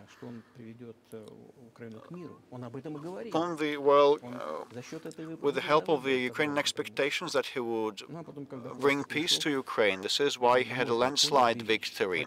But when he rose to power, he figured that probably it would be better not to quarrel with the neo-Nazis and nationalists because they are aggressive, and you can expect anything, they are loose cannon. And the second point is that the West will keep supporting those who are against Russia always, because it's beneficial. So this is why he adopted this position, despite the previous promises and pledges to his people to stop the war in Ukraine. So he deceived his own voters. But do you think at this point, as of February 2024, he has the latitude, the freedom, to speak with you or your government directly about putting an end to this, which clearly isn't helping his country or the world? Can he do that, do you think? Well, why not? Well, he believes himself to be head of state. He won the election, although we believe that all those things that happened after 2014 originated from the coup d'etat, and today's authorities are flawed, deficient, and, you know, he believes himself to be president, and the United States and Europe recognize him and acknowledge his status. Well, we had talks with Ukraine in Istanbul, and we nearly came to terms, and he knew about that, and Mr. Arahami, who led the negotiating team of Ukraine, still is head of Ukraine's ruling party faction in their parliament, so he still is head of that presidential faction. So he's still an MP, and he subscribed the preliminary instrument in Istanbul, and publicly later he said that we were ready to sign it, but Mr. Johnson, the then Prime Minister of the UK, came and dissuaded us to do so, saying that better go to war with Russia, and they would give us anything and everything so that we would return all the lands were lost, he said. And they agreed, he said. His statement was made public. He said it publicly and openly. Can they come back to that or not? Do they want it or not? And afterwards, the Ukrainian president issued a decree prohibiting to negotiate with us. Let him strike it down. Let him repeal that decree. Whether Russia is ready, we hear these questions, but we do not decline to talk. Let him abandon and repeal this decree. And the fact that they obeyed the persuasion of the former UK Prime Minister Johnson is ridiculous and very sad, I think, altogether. As Mr. Arahami said a year and a half ago, we could stop the warfare, but actually the British persuaded us not to do so, and we turned it down. Where is Mr. Johnson now? The war is ongoing. That's a good question. Where do you think he is, and why did he do that? Hell knows. This was a mainstream idea. Everybody was delusioned that Russia could be defeated at the battlefield. This was about self-assurance, conceit, and very little reason. This was with the whole heart, but with little reasoning. You've described the connection between Russia and Ukraine. You've described Russia itself a couple of times as orthodox. That's central to your understanding of Russia. You've said you're orthodox. What does that mean for you? You're a Christian leader by your own description. So what effect does that have on you?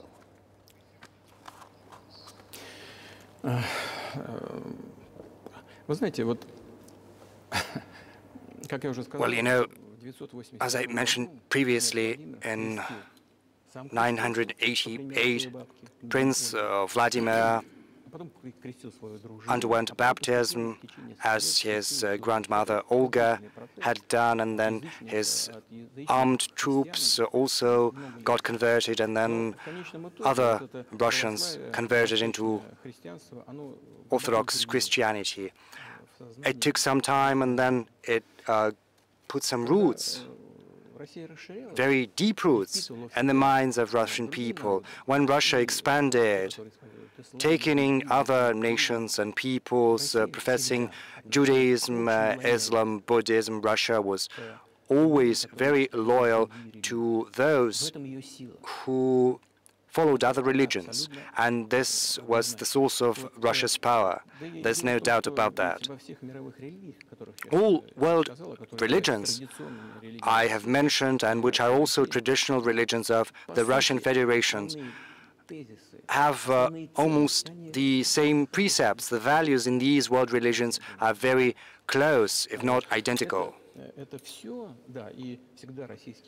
And the Russian authorities have always cherished the culture and the religions of peoples admitted into the fold of the Russian state, which served as the cornerstone of security and stability of the Russian nation, of the Russian people, because all peoples, almost all peoples living here, view Russia as their motherland.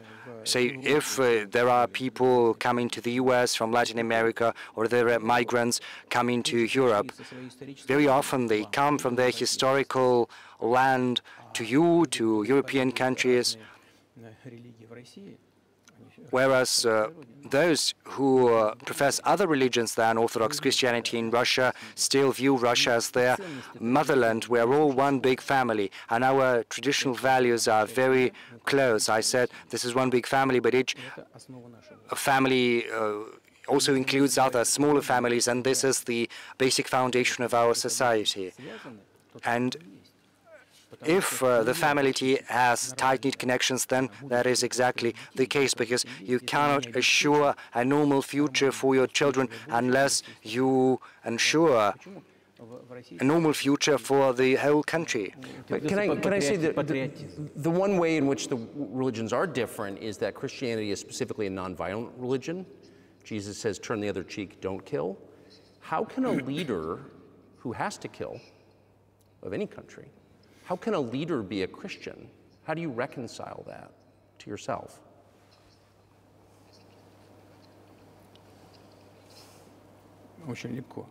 Well, it's easier to reconcile if you need to protect yourself, your family, your country. We have not attacked anyone. What was the starting point of the developments in Ukraine? The starting point was the coup d'etat, as well as the flare-up of violence in Donbass. And we are protecting ourselves, our people, our country, and our future. As far as religion in general is concerned, the thing is, it does not manifest mostly externally. It's not just about going to church every day and kneeling to the ground. Religion resides within your heart. This is our culture. It's very human-oriented.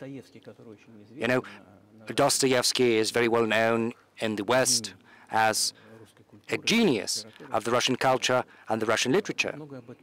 And he spoke about that a lot. He spoke about the Russian soul. The thing is, Western society is more pragmatic, whereas a Russian is more concerned about eternal things, moral things, values. Maybe you'll disagree with me, but I think Western culture is more pragmatic. I'm not saying this is a bad thing.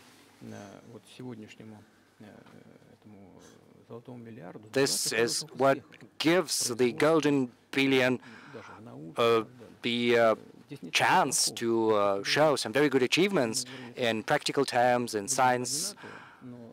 The thing is, we look the same, but our conscience, our mindset are somewhat different.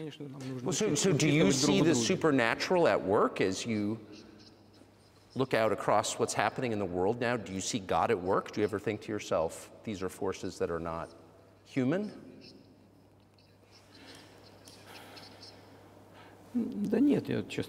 No, honestly, I don't think that. I think the world community is developing following the inherent laws, and these laws are what they are, and there's no escaping that.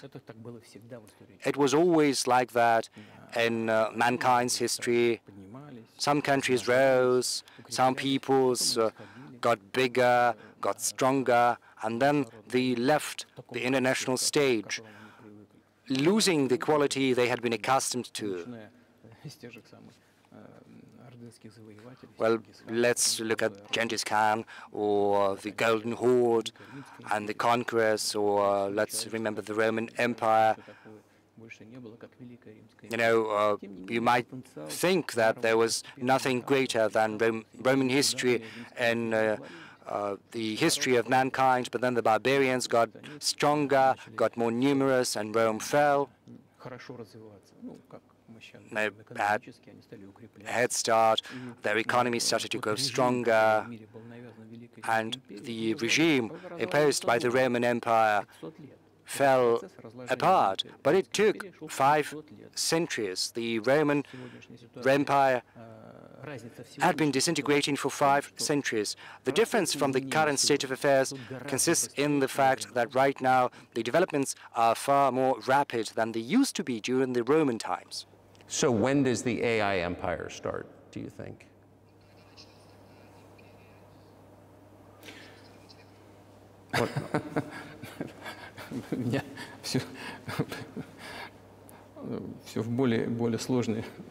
You're asking increasingly more complicated questions. In order to respond to this question, you would need to be an expert in big numbers, in big data, in AI. The thing is, humanity is facing a lot of threats in terms of genetics, for instance, because right now geneticists can go as far as to, create a specialized human being like an athlete or a genetically engineered military man. What do you think of that? And a chip has been incorporated into the brain by Elon Musk. Well, I think there's no stopping Elon Musk. He's going to do what he thinks he needs to do. But you need, I don't know, to find some common ground with him. You have to search for ways to persuade him. I think he's a smart person, and you've got to, come to an agreement, come to terms with him. This process needs to be formalized and subjected to certain rules. Humanity has to give some thought to what's going to happen to humanity due to the new developments in genetics or in AI. You can forecast what's going to happen in a more or less accurate fashion.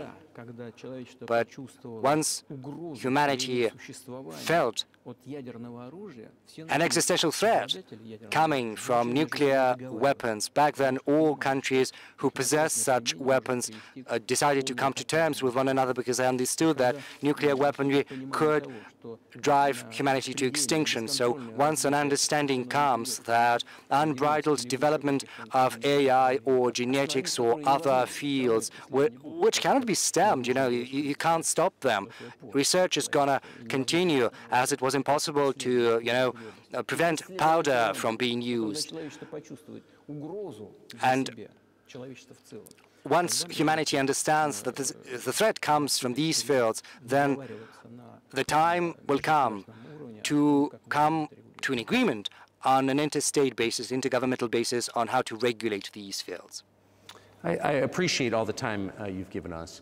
I just got to ask you one last question, and that's about someone who's very famous in the United States, probably not here, Evan Gershkovich, who's the Wall Street Journal reporter. He's 32, and he's been in prison for almost a year. This is a huge story in the United States, and I just want to ask you directly, without getting into the details of it or your version of what happened, if as a sign of your decency, you would be willing to release him to us and we'll bring him back to the United States.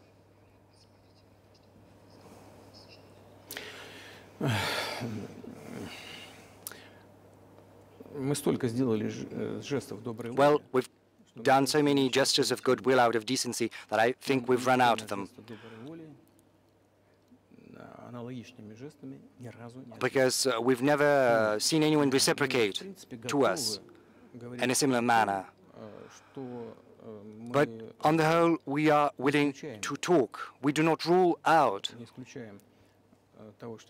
that we can do that if there is movement to accommodate us on the other side. And when I talk about the partners, I'm talking about our special services, and the special services are in contact with one another. They're talking about this subject. There is no taboo on discussing this issue.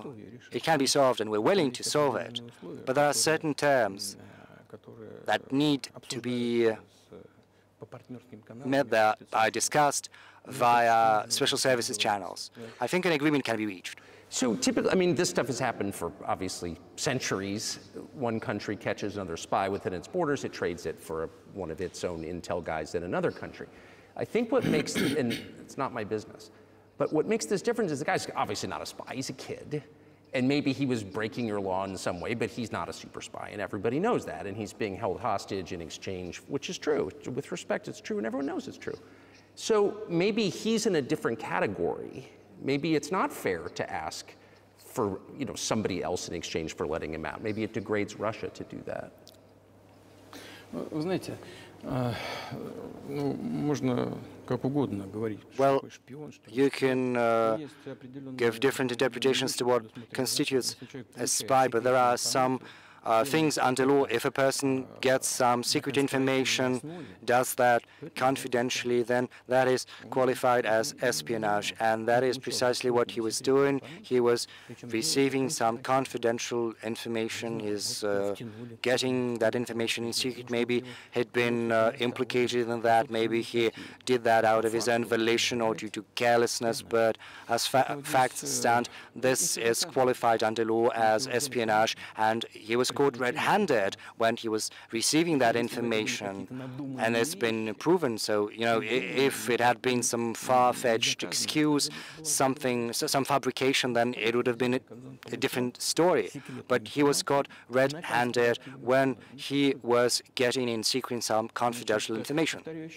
But are you suggesting that he was working for the U.S. government or NATO, or he was just a reporter who was given material he wasn't supposed to have? Those seem like very different things.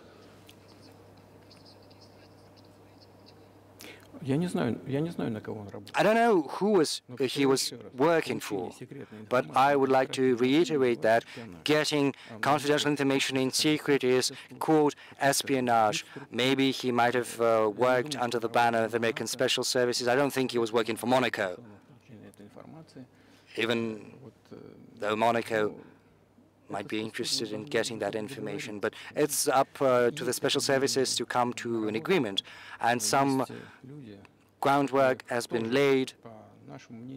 There are people who, in our view, are not tied to special services. There is a person serving a sentence in an ally country, in a country that is an ally of the U.S., and that person, due to patriotic sentiment, eliminated some bandits in one of the European capitals. During the developments of the Caucasus, do you know what he was doing? I don't want to say that, but I'll do that anyway. He was laying our soldiers taken prisoner on the road, and then he drove his car over their heads. What kind of a person is that? Do you think that's a human being? And, a patriot decided to eliminate that beast, and one of the European countries, he did that on his own volition, or not? Well, that is a different question. Yeah, but Evan Gershkovich didn't do that. I mean, that's a completely different... I mean, this is a 32-year-old newspaper reporter. He is not just a journalist. He's a journalist who was getting confidential information in secret. Yes, that's different, but still, I'm telling you about other people who are basically controlled by the U.S. authorities, whatever they are serving a prison sentence. And there is an ongoing dialogue among the special services, and this has to be done in a calm, responsible, professional manner. The contacts are ongoing, so let them do their work. I do not rule out that the person you've referred to can go back to his country, Mr. Gershkovich. Moreover, it would be senseless to keep him in prison in Russia, but we want our counterparts.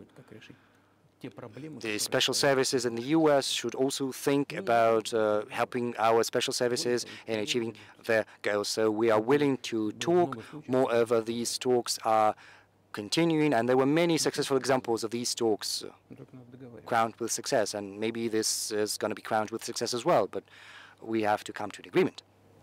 I hope you let him out. Mr. President, thank you. Well, I would also want him to go home, and I'm absolutely sincere with you. But let me say once again, the dialogue continues. The more public we render things of this nature, the more difficult it becomes to resolve them. I wonder if that's true with the war, though. Also, I mean, I guess I want to ask one more question, which is, and maybe you don't want to say so for strategic reasons, but are you worried that what's happening in Ukraine could lead to something much larger and much more horrible? And how motivated are you just to call the U.S. government and say, let's come to terms? Well, listen, I think I said that. We do not refuse to talk, to negotiate. We're willing to do that. It's the Western side, and Ukraine is a satellite country for the U.S. It's evident. I don't want you to take that as a swear word, no. But we understand that that is what is happening. The financial support is there. It's enormous. Germany is following suit. Dozens of billions of US dollars are fueled into Ukraine. There's a huge influx of arms, of weapons. So probably you should tell the current Ukrainian leadership, well, let's stop, let's sit at the negotiating table, rescind this absurd decree. Sure, but you already said it. I didn't think you meant it as an insult, because you already said correctly, it's been reported that Ukraine was prevented from negotiating a peace settlement by the former British Prime Minister acting on behalf of the Biden administration. So of course they're a satellite. Big countries control small countries. That's not new. And that's why I asked about dealing directly with the Biden administration, which is making these decisions, not President Zelensky of Ukraine. Well, if Zelensky administration in Ukraine refuses to talk, then I think they've got the instructions from Washington. That's what I assume. Well, you should explain to Washington that this is not the right pretext. They have to, come up with some explanation which is not gonna insult anyone. So it was not our decision, it was their decision, and it is up to them to rescind that decision, to go back on it. But they took the wrong decision. So why we are the ones to find out a way out? We don't need to correct their mistakes. If it's their mistake, they have to correct it themselves. So I just want to make sure I'm not misunderstanding what you're saying. I don't think that I am. I think you're saying you want a negotiated settlement to what's happening in Ukraine.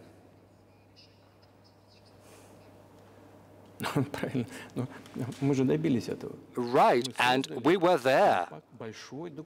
There was a very huge document which we prepared in Istanbul, and it was initialed by the head of the Ukrainian delegation. He opposed his signature to the document, and we published some of the provisions. He put his signature, and he said they were willing to sign it, and the war would have been over 18 months ago, but Prime Minister Johnson came, and he dissuaded us, and we missed that chance. Yes, it's a mistake, but let them get back to that. It's as simple as that. Why do we need to bother ourselves and correct others' mistakes? Well, yes, you can say that this might have been our mistake, that we have decided to escalate and use weapons, arms, to put an end to the war that started back in 2014. But let me get you back further to history. I told you, let's get back to 1991, when a promise was given to us not to expand NATO. Or let's get back to 2008, when the doors were open to NATO. Or let's get back to the Ukrainian Declaration of Independence that proclaimed it as a neutral state.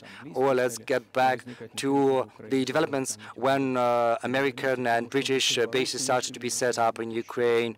Or let's get back to 2014, the coup d'etat, but it's senseless. You can go back to history and go to and fro ad infinitum. It's a mistake, yes, but let them correct that, and we are willing to talk. Do you think it's too humiliating at this point for NATO to accept Russian control of what was 2 years ago Ukrainian territory? Well, I said that. Let them think how to come out of this in a dignified manner, if the will is there. Up until now, there's been a lot of talk about the need to secure a strategic defeat on the battlefield against Russia. Right now, they're coming to realize that it's impossible. I think it's impossible. It's never going to happen, inherently. And I think they're coming to realize that. I mean, those who control powers in the West, and once the realization has set in, they have to think about that, and we're willing to talk. Moreover, would you be willing to say, congratulations, NATO, you won, and just keep the situation where it is now? Well, this is a matter for talks, for negotiation. And no one is willing to talk about that with us. Well, maybe they want talks, and I know they do want. It's not just I see that, I know the will is there, but they don't know how to go about that. They've driven the situation to the point where we are at. And we're not the ones to have done that. It's our partners, our counterparts. Okay, it happened, but they have to think about how to reverse the situation. But maybe we shouldn't say that on camera.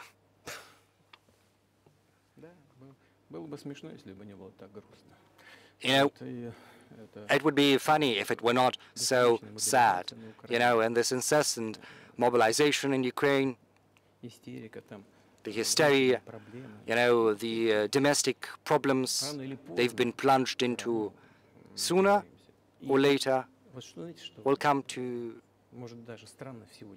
an agreement. I know it might sound bizarre in the current situation, but be that as it may, the relations between the two peoples will be rebuilt. It'll take a lot of time, but they will heal.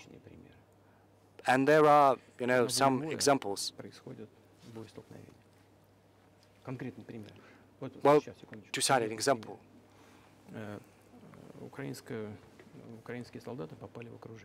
The Ukrainian soldiers were encircled. I'm just drawing this example from real life. Our soldiers were shouting to them, "There's no chance, surrender yourselves and you'll go out alive." And they are shouting, speaking perfect Russian, saying, "Russians do not surrender," you know, from the Ukrainian. So what is happening currently, to a certain extent, is an element of civil war. And everyone in the West think that the hostilities have driven a wedge into these two nations, splitting them apart forever. But it's not going to happen. They will get back together.